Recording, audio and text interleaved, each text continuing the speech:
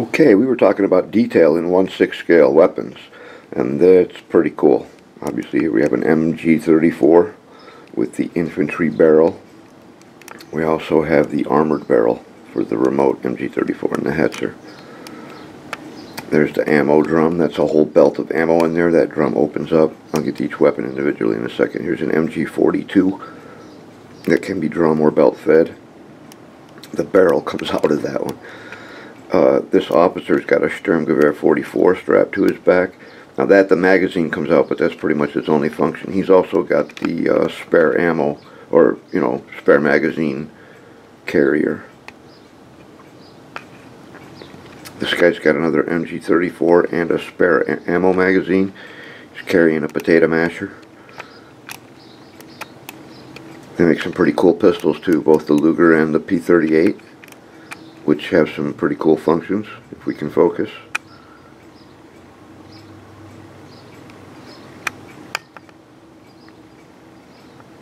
I put that damn line on the video. That was...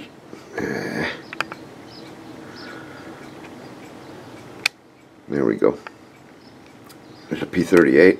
That's like a stiletto type switchblade. The Luger. On both pistols the action works and the magazine comes out. On this one the action slides, the hammer cocks, the magazine comes out. Those are spare ammo clips for the bolt action 98, which is right here. And then I have no idea what rifle this is. Maybe the Highlander can tell us. I got a couple other rifles that I can't identify. And this one I don't know if this is an MP38 or an MP40, and to be honest, I don't know how to tell the difference. Another Sturmgewehr 44.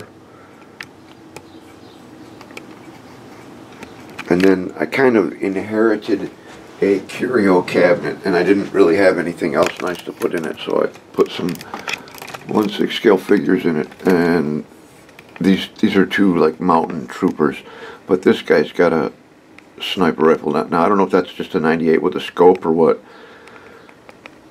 Again, maybe the Highlander can tell us. But some of the detail on this stuff that I've also, I guess what that is. Oh, it shoots these. It doesn't really shoot them, but you get the picture. Anti-tank mine, I think. Possibly anti-personnel. This guy's rifle is over on the bench. This guy has got what I think is a... I'm not even going to guess on what's behind him. I don't remember. Don't get me to lying. I thought it was a good use for the curio cabinet, though. You might remember this, the 1/48 scale S33. That's the tank that started it all. I built that in 2011. And then got bigger and more mobile. So anyway, let's stop dicking around with that. I did mention that this radio is PG-13, right? Okay, like I said, the Sturmgewehr 44 is pretty cool. The only function on it, though, really is the magazine pops out. The MP38 or 40, whichever it may be, the magazine is removable.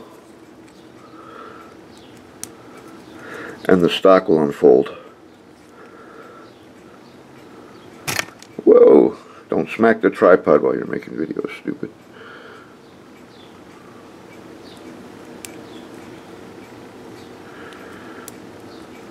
Very cool little piece. On the unidentified rifle, its only function is that the magazine is removable. Standard 98 has no functions. Nicely molded piece, though. Now the pistols, the P38, the magazine is removable.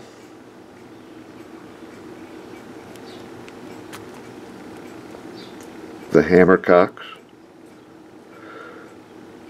the slide is movable. I mean, that's pretty cool for a model piece. I mean, I had a lot of G.I. Joe stuff when I was young, but nothing like this. I was in a G.I. Joe in the 60s when he was young, and they had some really cool stuff, but man, the Luger, the Action Works,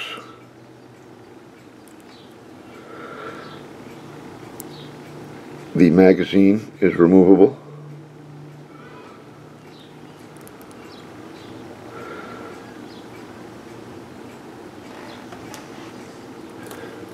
And on the little stiletto, it's actually pretty cool. Now it's got a spare blade on it. I'm not sure, you know, exactly the function on that. I think this is some kind of paratrooper knife for that they would carry, you know, in case they like landed in a tree or something and needed to cut parachute straps. And the blade does retract. I don't push it in all the way because I'm afraid I might not be able to get it back out. There's no spring in there or anything. And it has a ridiculously long lanyard. But it came with the Fallschirmjäger, if I got that right. Probably not. But anyway, the two machine guns, the ammo drum will fit both. And you can open it, and there's an entire belt of ammo in there that you could remove if you wanted to. And it does attach to the side of the MG34.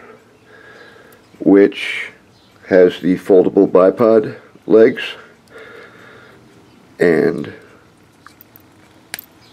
the cover opens and you can, you know, put your drum on there. Even the charging handle is spring loaded and works. The sight is foldable somewhat on the MG34, and the entire barrel is removable. They really put some detail into these things. On the MG34, again, the bipod legs are foldable. I'm pretty sure you're supposed to be able to take the ammo drum off, but it doesn't want to come off, and I'm not going to force it because I don't want to break it. But the cover does open on this one. And you can put these spare rounds across there, and then close the cover if you so desire.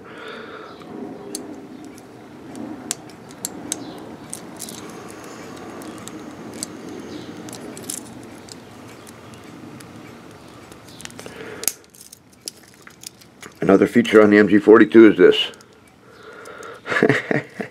Is that just too cool for a toy machine gun or what, man?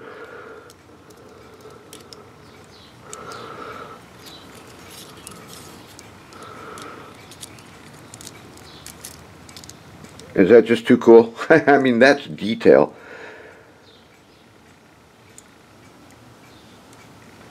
I'll take the armored barrel for the Hetzer, and when I put the muzzle on, I'll drill that out, and I'll put an LED flash in that one, and have that remote controlled on the Hetzer. So there's a little look at some 1/6 scale weapons. I think they're pretty cool as far as detail goes. Hope you enjoyed it. We'll see you next time.